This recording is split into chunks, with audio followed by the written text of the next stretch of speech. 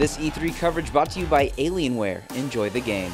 Hey guys, it's Andrew with Curse here. We're actually right outside of the Destiny booth. I just had actually a chance to play the game for myself for the first time. Game plays actually extremely well. It feels really familiar. Maybe that's because, you know, it might feel a tiny bit like Halo, but it feels really, really welcoming to new players, which is kind of nice. If you're looking forward to getting your hands on this title coming up soon, it will be coming to beta for the PlayStation 4 on July 17th. So you can look forward to maybe getting in on the beta for Destiny coming up shortly.